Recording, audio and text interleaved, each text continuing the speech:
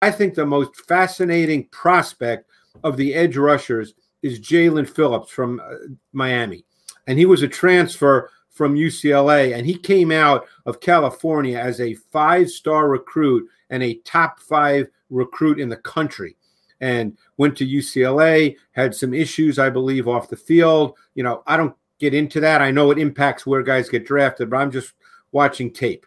To me, this kid has everything you look for when you look for a defensive end edge rusher. He's got size. He's got length. He's athletic. He's sudden. He's explosive. He's got flexibility. He's got power. He's got balance. He competes. I think he checks all the athletic and physical boxes